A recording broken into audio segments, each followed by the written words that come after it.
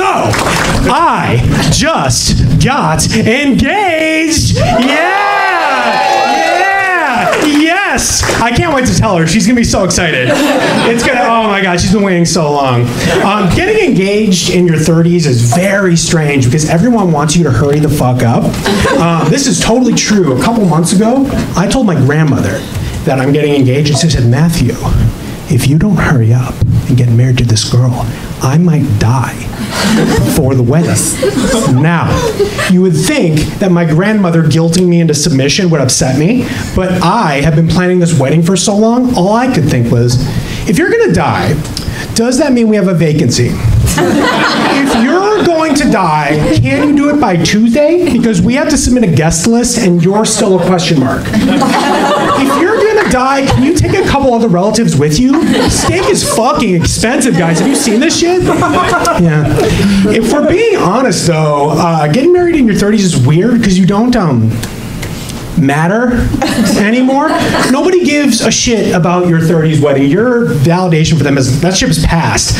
People give more of a shit about divorces than weddings at my age. A wedding is about excitement, but a divorce is about relief. I'm not even engaged yet, and I can't wait for my divorce. Oh my God, it's a family tradition. I can't wait. My divorce party is going to be incredible. It's going to be insane. Oh my God, the parties are going to be incredible. There's going to be the divorce pinata. It's shaped like her, of course, we can all beat the shit out of it. There's going to be bobbing for alimony, for the kids. And then there's going to be pin the tail on my ex. That one's my favorite because it's the first and last time you will ever put anything in her butt. So, I'm a morning person. Is anyone else here a morning person? Woo!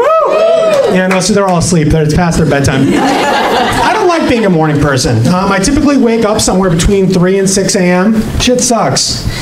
I'm going to leave a secret in for all you nocturnal folk. Nighttime people control the world. It's the truth.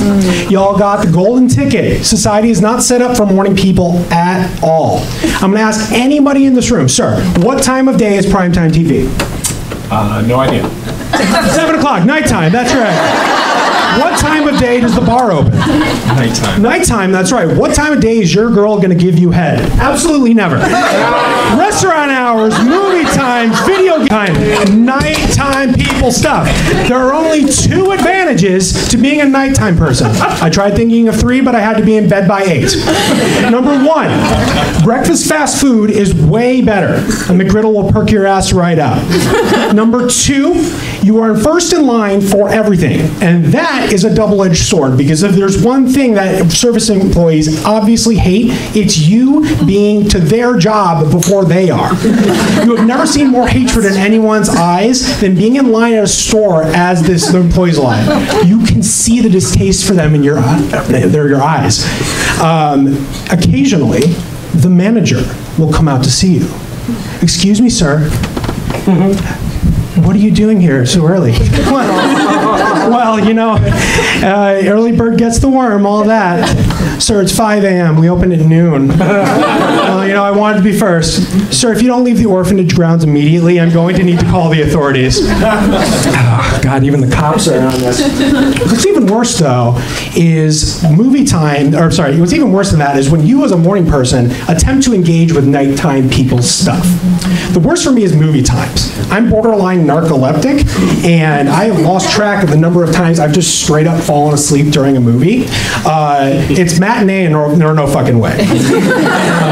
The worst ever was Iron Man 2. This is 100% true. In 2010, I went to go see Iron Man 2 with my friends. I arrived at the theater, sat down, and woke up as the light kicks on. I was like, damn, they're putting the credits at the beginning now? Jesus. I'm going to leave you all with one more story.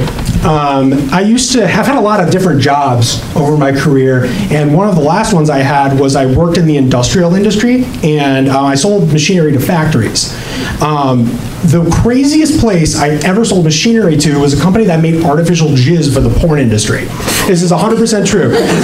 They would manufacture jizz for the porn industry when you got to cover absolutely every inch of her face. You know what I'm saying? So I'm talking to the guy and I'm like, "Wow, sir, that's a crazy job you got there. How's business?" He's like, "It comes and goes." So I'm like, oh, you know what I'm saying? He's like, yeah, but it's been hard recently. My partner died. And I'm like, oh, really? That sucks. He's like, yeah, had a jerk off, had a stroke. That must be a huge load on your shoulders. Yeah, it's a sticky situation. Well, I'd love to help you with your job there, sir, but we're going to need a sample of your product in order to get the best machinery for you. And so he says, okay, give me 10 minutes. I'm going to run to my car and I'll come back with some. Thank you, everyone.